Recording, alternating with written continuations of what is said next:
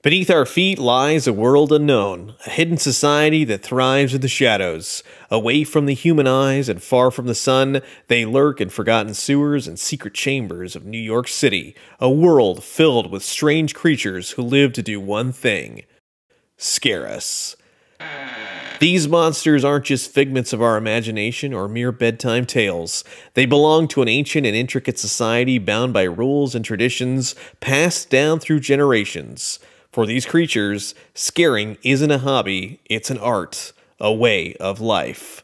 But monsters aren't born experts in the art of fear. They must train and perfect their craft, because in their world, only the best thrive. And when it comes to the best, no monsters embody that spirit more than these three. Meet Aaahh, Crumb, and Oblina, students of the prestigious Monster Academy, each with their own unique talents and their own fears. Together, they push the boundaries of what it means to scare, all the while navigating the trials of monster society and facing their toughest critics: each other. Oh, and their teacher, the Honorable Grumble. So I invite you all to sit back, relax, and grab yourself a nice hot cup of snorching. In today's Retro Shiz, we're delving into the vintage toys of these Nicktoon creatures, following them from the depths of Mattel and into the modern Mondo microcosm. This is a look at the terrifyingly toyetic world of Nickelodeon's Aaahh! Real Monsters. Now, before we begin, we must travel all the way back to the year 1994 as Aaahh! Real Monsters bursts onto television screens, inviting audiences into a wildly imaginative underworld teeming with peculiar, endearing characters. The series was a bold addition to Nickelodeon's Nicktoons lineup, blending humor and horror in a way that both thrilled and amused young viewers. Its unique animation style and oddball creatures certainly had its ups and downs, but ultimately won over fans, making it a cult favorite now in the modern era. In a time when kids' TV was pushing boundaries, Aaahh! Real Monsters stood out as a celebration of the weird, the dark, and the delightfully monstrous. And with that delightfully monstrous cartoon show came a delightfully monstrous toy line courtesy of Mattel. And what I always found odd is that when I walked into Toys R Us that one day when I was a kid and saw Aaahh! Real Monsters toys on the shelves, of course, I immediately saw Aaahh, Crumb, and the Grumble. Oblina was actually nowhere to be found. However, there were all these other monsters, and for myself, having watched the cartoon, immediately no alarms went off. Nothing really grabbed my attention in terms of, oh, I know that character, or, oh, yeah, that's that monster from that one episode. Nothing. So who did I take home that day? Well, Aaahh, Crumb, and the Grumble, and then, of course, eventually, much more eventually, Oblina. However, what I found in doing research in this modern day is that the reasoning behind these extra monsters in this line is amazing. It is so interesting, and yes, we are going to be talking about that today to kick everything off. So I invite you to head over to the toy designer Mel Burnkrant's website. I will put a link down in the description below. He has an amazing website that fully details not only his extensive work, his life's work, but also this very interesting article that details out how the Aaahh! Real Monsters toy line came into being. However, I will tell you this. We will briefly go over this, but I want you to go and experience his website. I want you to read the articles. I want you to see everything that he has posted from start to finish. It is so fascinating if you are a toy collector, a fan of Aaahh! Real Monsters, or just in seeing the wild, wacky process of how toys get made.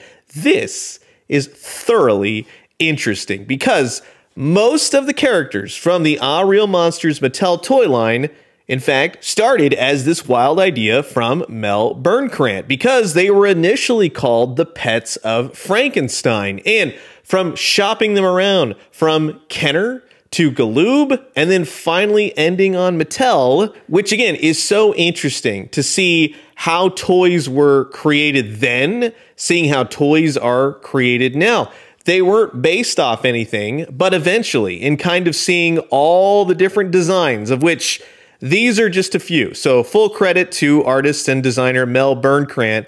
It is so cool to me to be a little kid again and go, what are these characters? These aren't in Real Monsters. I don't understand what I'm looking at. But now to see the genesis of everything that I have on my shelf, everything that will be in this video today, it's just so wonderful to see the beginnings of what would be Scarfer or Sproink and Groink, or this creature octopus monster that was in a chest and sadly never made it into the line. But you look at all these and you think, yeah, this could be potentially Aaahh! Real Monsters, or heck, just its own line of monsters called the Pets of Frankenstein. So as the journey continued from Mel to get these toys created, he journeyed to Toy Fair, where, interesting enough, and this is where it gets wild, and again, I'm going to tell you to go to the website and really read up on all this, but the short side of it is Klasky Csupo made a deal with Mel, with Mattel, for the rights to kind of go in all 50-50, evenly split, where they would create Aaahh! Real Monsters toys, and then also incorporate the Pets of Frankenstein to kind of fill in the gaps, to produce 12 initial toys, and that is where you get the Aaahh! Real Monsters toy line. So that when they debuted later that year in Toys R Us for the Nickelodeon Toy Factory, which I'm just going to tell you, in looking at these old-fashioned photos, this is just so much fun. It is so cool to see all this. But I never got to experience this. From what I can recall, my Toys R Us never had this setup. Perhaps it was in another section of the store, of which I never ventured to. But to see all the toys, everything they had for the Nicktoons setup, that is just so dang cool. And again, I have to give credit to Mel for this photo, just to kind of illustrate what I can remember as a kid. These Aaahh! Real Monsters, I want to say, were right next to the Kenner Aliens. I think there was some Batman animated, but it was very much like probably 2 or 3 rungs of toys. I remember shuffling through them. They didn't have this giant Real Monsters artwork, poster, cutout, nothing like that. It was just a few toys here and there, and that was it. But like I said, the story is so interesting. That's the short end of it. Please, again, I'll have the link down in the description below. Head over to Mel Bernkrant's website. Go through every single detail, of which we will talk about toys that could have been made for the line had it continued shortly in this video. But for now, we're going to be talking about everything that you see before you, all 12 toys for the Nickelodeon Nicktoons Aaahh! Real Monsters toy line by Mattel. Now, really, when I start any video, I love to take a look at the figure's packaging. And when you know it, I have a Crumb on card. My original Crumb has been lost to time, so yeah, I had to get a new one for this video. But there he is, all front and center at the bottom of the packaging in that crystal clear bubble. The artwork, the characters, vibrant, eye-catching. Aaahh! Real Monsters dare to scare with the Grumble yelling on the side, in his true character, of course. But again, I love the chomps taken out of the packaging. That's a nice touch. A little artist rendition, spits his eyeballs out. Armpits really stink. I'm really curious to see after all these years if he really does stink still. On the back side of the packaging, the Monster Academy Scare Manual. And I miss this with modern toys. You see the bio, and this is actually a cool little tidbit. That's the Grumble's hand. He's going through the book. You got the diagram of Crumb. And then as we continue down the packaging, you get to see the entire Monster Academy class. All, well, it only shows 11 figures, but there are 12 figures in the line. And yes, we will be looking at all 12. To round it up, we have the proof of purchase in case you're stuck way back in 1995 and need to look up the character of Crumb. You got the Mattel consumer information, and then right there in the bottom right-hand corner, you get to see the one, the only Klasky Csupo logo, which is very cool. And so now to kick everything off, we have Scarfer, and he's all about them slugs and bugs. And What I like about this character is that I didn't have really any of the accessories when I was a kid. He comes with this bowl, a very monstrous bowl. It has some residue in there. It's unpainted, unfortunately. You also get a bug. Now, the original figure, if you had one complete, comes with a variety of bugs, usually red and black versions of this guy. I only got one bug left, but he will do the trick. You also get this feeding spoon. If you couldn't guess what might be the toy gimmick here, you soon will see some magic. And again, having the figure, but never the accessories, and learning this really recent years, this is quite amazing. But I love just the angle of the spoon. It's all bent and twisted. Scarfer himself, again, hailing from the original designs of Melbourne Crant for his Pets of Frankenstein, and then being recolored, possibly retooled a bit to kind of form fit the Real Monsters factor. And that is really something to notice, is that while these Pets of Frankensteins initially started out as a separate monstrous line, they do work quite well in that Real Monsters art style. Now on the back side, you'll see that Scarfer has an articulated tail. It will simply just rotate to and fro. It has little spikes all over it. Probably best to keep it up, just FYI. You get a little movement in the leg, one leg, but more on that in just a second. The arms are permanently out. They are not going to articulate, and the jaw articulates open and close like you're scarfing on something. But with those accessories, you're gonna scoop up one of those bugs right out of that bowl, and you're going to feed Scarfer. Now this is where it gets very fascinating to me. In terms of just kind of feeding him, right? You'll notice that, yeah, there's a little bit of resistance. There is a magnet in the top part of Scarfer and then in the feeding spoon, and it pushes the jaw open and kind of levitates it so that, yeah, it just kind of works itself in there, and you can dump the bug right into Scarfer's mouth. And then he chomps and drools all over it. And in my mind, thinking about Real Monsters, the cartoon and everything else, how great does that fit? But you'll notice right here on the bottom. And let's go back and talk about that leg articulation here. So you grab his leg and you're going to push down. As such, nothing happens. You kind of have to do it maybe a few times here and there, but it opens up the bottom of Scarfer, and yes, he will poop out the bugs. So I love that. You feed him, he poops, you get the idea. That is a real monster in and of itself. And that is a very cool toy.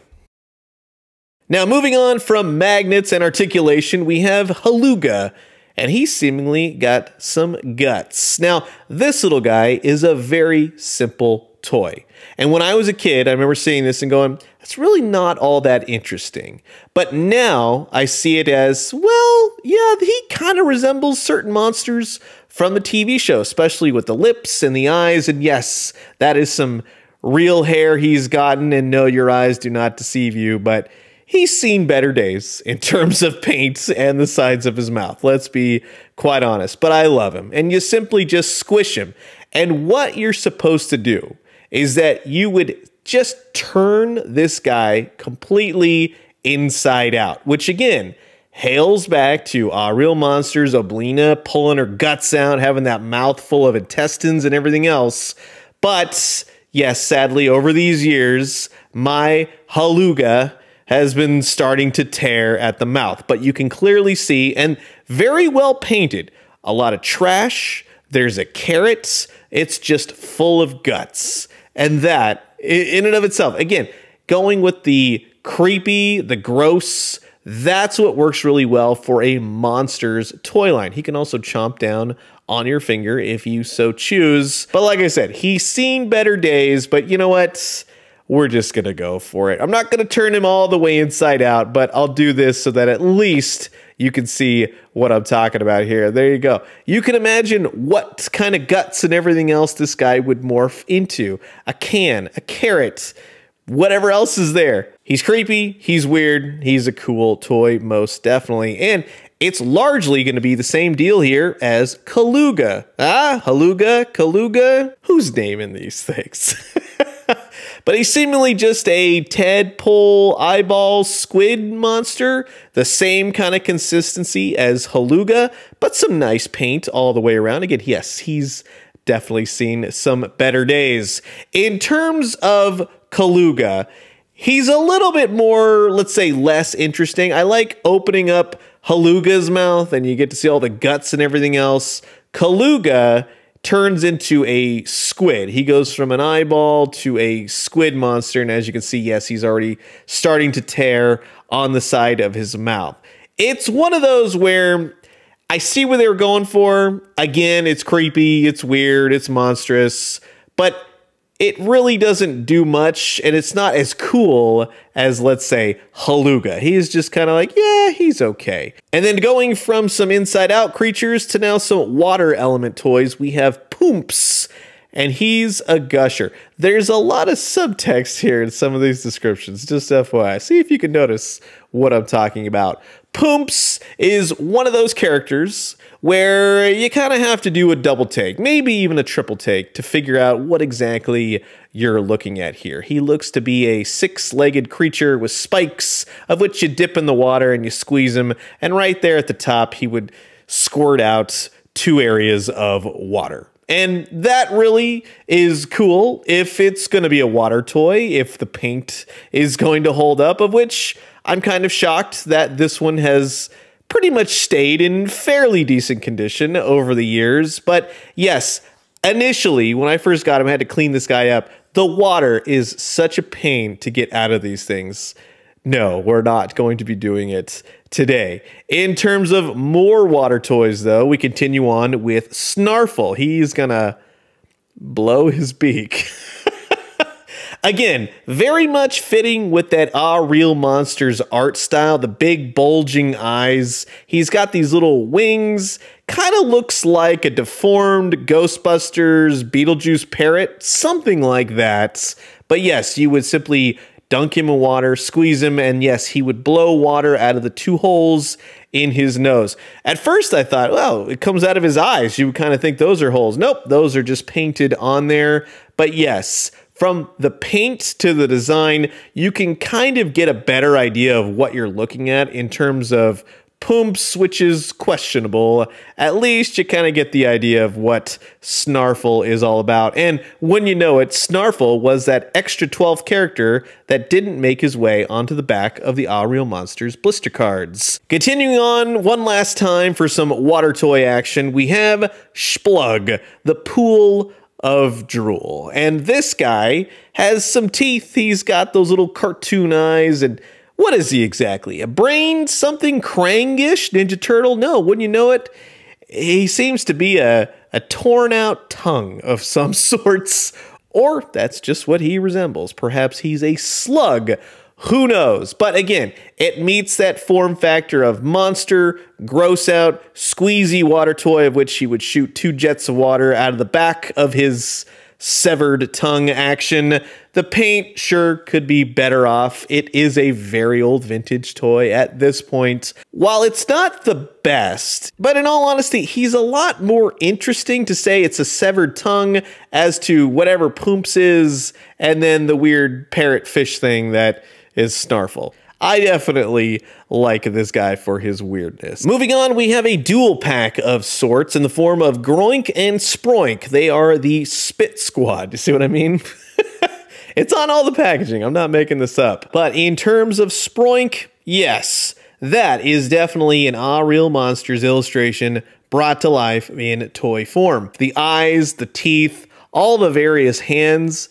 That is very cool. And yes, you definitely guessed it. He is a bit of a missile that is going to be shooting out of Groink's mouth. It's very simplistic, but the yellow teeth, the eyes, everything looks great. He's not going to stand on his own. You're going to have to use a little back piece to kind of support him. But then you have his teammate, Groink. And I got to say, with those eyes, with those colors, yeah, that is very Real Monsters. Very cartoony. The big red lips with the teeth sticking out, the giant hole in the middle of which, yeah, you're going to put Sproink in there. I like the different color variations. Every single fingernail, tooth, toenail is painted And I love that. That's some nice attention to detail, and it's all really well done. There's little to no slop on this guy. All the eye pupils look amazing. Everything is really just looking straight ahead, so that you would then marry these two as such. And if you could guess it by now, you're going to push down on Groink and you're going to spit out Sproink. Of course, right? Well, let's just say this. As I always do these videos with these old toys, and they never seem to work out. I got it to work once. Off camera, it barely worked. We'll just say that, as it's pretty much not working now. It's just not something that, well, see, now he's all deflated. He's not even going to move. You got to pull out Sproink out of Groink's mouth. You get the idea. He would shoot the missile out at your real monsters or whoever else. It would scare your family, your friends, and that is the epitome of real monsters. Moving on now from inside-out toys, water-squeezing toys, and missile shooters, we have Werfel the Grub Gobbler. They did not let up on these descriptions and just ran with it as it would seem. But Werfel himself, again, the bug eyes, the colors, everything really stands out. Everything is bright and ooh, it's like shaking some keys in front of a baby. And for me, I'm like, yeah, that's a really nice color you got going on. But it matches. You got the lips, you got the blue around the eyes. It's awesome. You got that big venom tongue sticking out. And then, of course, you have the permanent string of which you have to constantly fiddle with. On one end, we have a bug, a fly of some sort. There's no paint on it, but it is sculpted very nicely. And on the other end, you get more of a giant centipede with eyes. It has glowing yellow eyes, so at least that has a little bit more paint apps to it. And both of them are very creepy, but cool. And what you would do, and it very much reminded me of my first Spider-Man Toy Biz figure, is that you would essentially just pull on one end, and he would race to the other side, while then allowing him to retract, moving consistently back and forth between each of the two bugs while his legs spin. It looks cool. It's like a spider going after its prey in a web. You can clearly see, you pull the bugs one way, his legs go, it sucks up the other bug into his mouth, and lo and behold, he's chomping down on it, and he is definitely happy. And then, you just gotta make sure you move your hands in reverse. Yeah, he just does a total bicycle kick going the other way. So then you have the epitome of the toy that is Snarfle. Again, the colors really stand out. I like the teeth, the tongue. Yes, the string gets in the way. I'm actually shocked that the string has held up all these years. That's quite impressive. Werfel is definitely one of my faves from the Real Monsters toy line. And so now, with all those pets of Frankenstein out of the way, we have a true real monster in the form of the head scaremaster, the Gromble. And he is so delightfully on model with his little accessory here, which is the student, whose nose may or may not be running. For those of you who have seen the second episode of Real Monsters, you may know and recognize this little guy. He's not exactly spot on, but there he is, right? And he has a great sculpt to him. He's very reminiscent of Playmates toys with the Ninja Turtles. If any of the characters ever came with a sidekick, boom, there you go. The Gromble himself, again, the paint has seen better days. I totally get it. He's very reminiscent of the Blue Meanie and Raggedy Ann and Andy characters, but the character of the Gromble is such a unique being all his own. He's terrifying. He can be sweet sometimes. He is the head scaremaster for a reason. He's holding a bone in one hand and he has a pointer finger in the other, of which I'm a little disappointed they did not paint the red fingernails on this guy. But he has his goatee, and wouldn't you know it, he has his lovely, lovely red high heels on. And it looks like he's in a constant state of motion while also just kind of standing there. It's a very interesting pose. He has his little tail here, which when you push it down, his jaw will move due to the mechanism inside. Now, when I say move, and when I was a kid, I used to say, it doesn't really do what the packaging says it does. And if you look closely right here, as I pointed out with the student, in the second episode, as his nose is running, the Gromble yells at him and then chomps down on the guy and spits him out, which You don't really ever see him again. But wouldn't you know it, you can do that exact scene from that exact episode. Yeah, you move his tail up and down, he seemingly is chomping down on him, and then, as the packaging says, if you push it down hard enough, which kind of, sort of, we'll try it one more time. There you go. Yeah, he spits out the student. Kinda, sorta. He's more so on model than anything. I like the sculpt, I like the paint, I like that he comes with an accessory he can kind of chow down on. That's very interesting. The Gromble is one of the standouts from the Mattel Real Monsters toy line. Now, moving on, we have the one and only Crumb, and I always love that in the cartoon show. We really learned a lot about his backstory. He's one of the best monsters on the show, really cares about his friends, and I was going to tell you now, I have to know if this still smells. Oh yeah, that's the stuff right there. I'll be honest with you, he still smells, but it's not as overwhelming as I remember as a kid. It's just kind of lingering there. But I love the realistic arm hair that he has sticking out, and then the subsequent little paint apps all around the body for his other little line marks, art style, hair, whatever you want. But he too has a squishy little mouth to him, of which you can chomp down on your finger if you'd like. His gimmick more so fits the character that we see in the cartoon show. Thankfully, his eyeballs are on a string. They're not going anywhere. You could imagine what the toys would look like at this point if they weren't on string.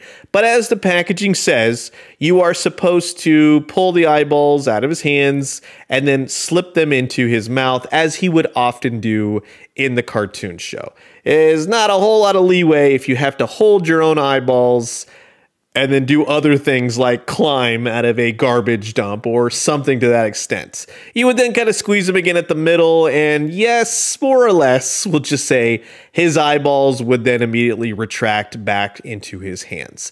It kind of sort of works. It's endearing, it's fun. I more so like the smell elements to him. I think that that really fits the character, and I love that the eyeballs are on string because, once again, as I would say, after all these years, no one would have a crumb with them eyeballs. Moving on, we have the brains of the outfit in the form of Oblina, and like I said, initially, when I got the Aaahh! Real Monsters toy line, Oblina came years and years later. I never saw Oblina on store shelves. In fact, it was one of those things where you kind of thought, did Oblina ever come out? I love the eyes on her. She has her eyelashes. She has little tufts of hair. Now, yes, I'm going to agree with a lot of you out there. It seemingly looks like she's flipping off the camera. It doesn't look like she's giving a thumbs up, because then that would be the wrong finger. Whatever she's doing, it's just an odd hand in general. Thankfully, this hand on the other side is outstretched, but she has no articulation up top in the middle section, nowhere like that, nor does she have any articulation in the arms. You'll notice a little switch right there, of which we will move that around. She has her candy cane J with a little bit of tuft of hair on her tail. The legs are actually articulated, so you can get those going all the way out, and she can actually sit on her butt if you so choose to display her as such, because she could be very not only back heavy but forward heavy. She's a little bit all over the place, and she really takes that sweet spot to get her standing and standing well. But to go back to that switch on the back, you'd move it up and her jaw would extend and tongue would fly out, and that would be, again, the epitome of Aaahh! Real Monsters, scaring the masses, scaring for the Gromble. It's their lesson.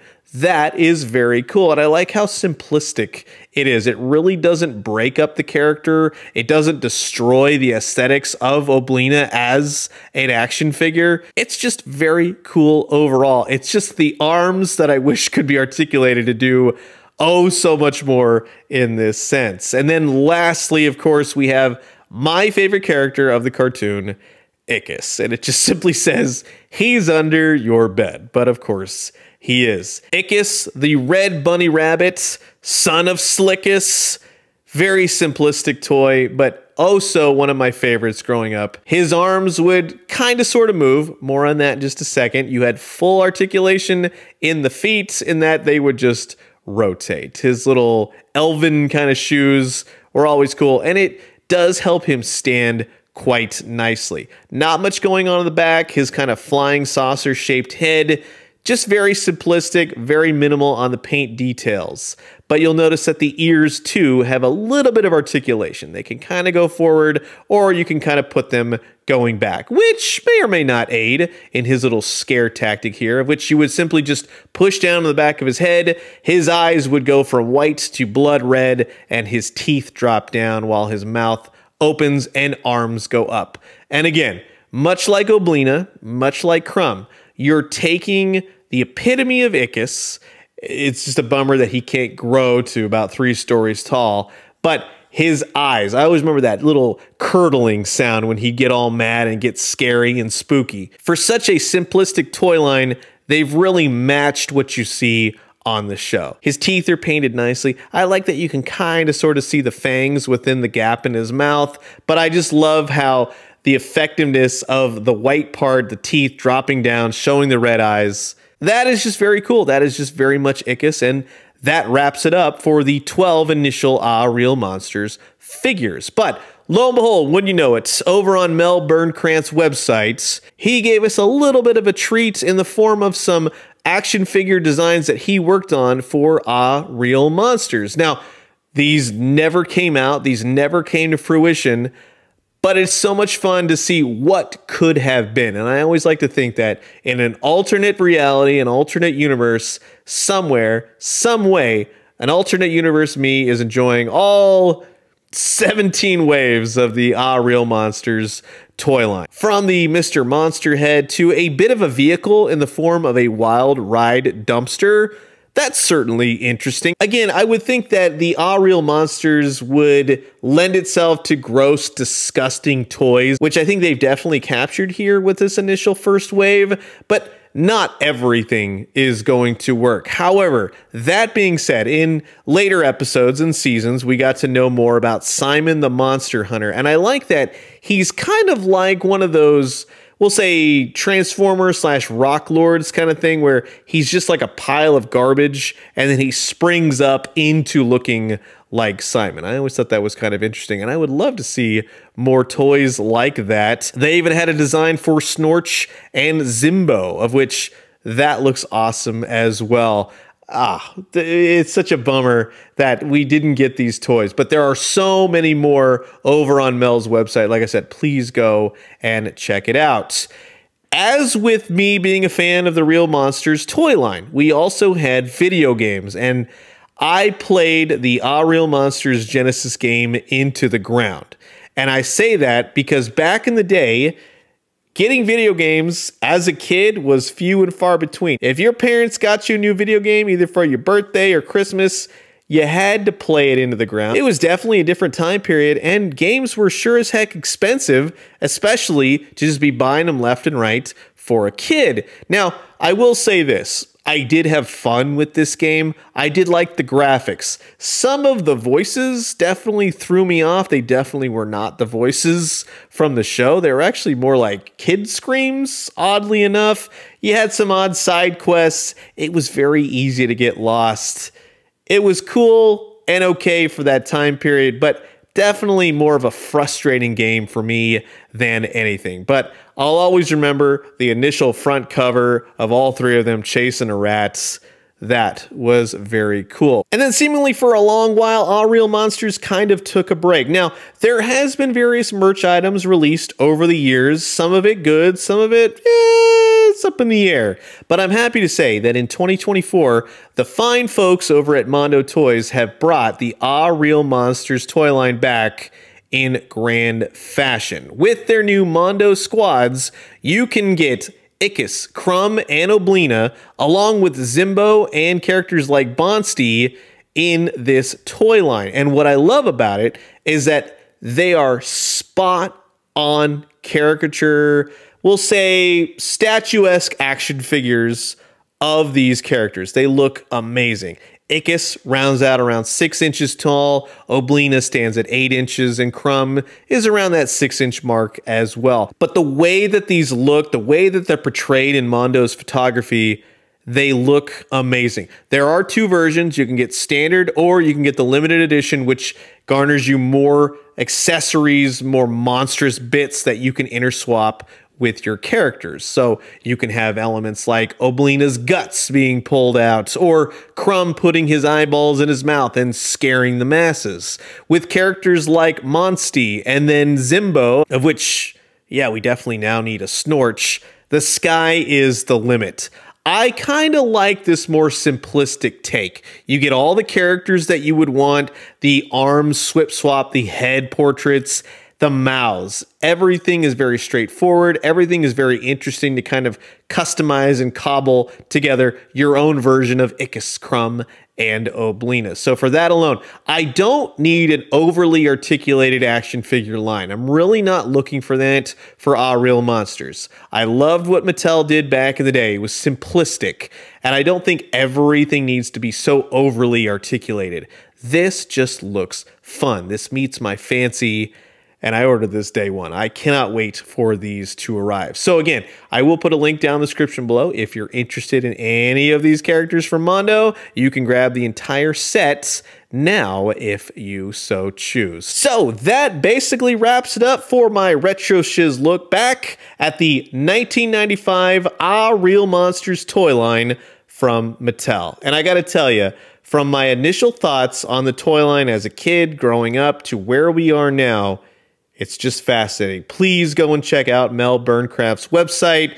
You will not be disappointed. You get to see so many more designs, tidbits, info, everything. It's very, very awesome, very fascinating. And just overall, the design, the Klasky Kasupo designs of the show, the idea of you don't have to be scared, even monsters are scared, it resonates with you as a kid, as did Real Ghostbusters, so now with Aaahh! Real Monsters. It's all about being real, and that's what really resonated with me as a kid, and definitely resonates with me now. So I want to thank you all for being here today. Happy Halloween to you all, and here's to another great year of toy collecting ahead. So I'm going to leave you guys with that. As always, drink some great coffee, eat some great food, but most importantly, remember, as you go around trick-or-treat this Halloween season, maybe just slip in a prick your meat or prick your feet, just to see if you get any rise out of those who are handing out candy. And when you do, let me know what you found. I'll talk to you guys soon. Adios.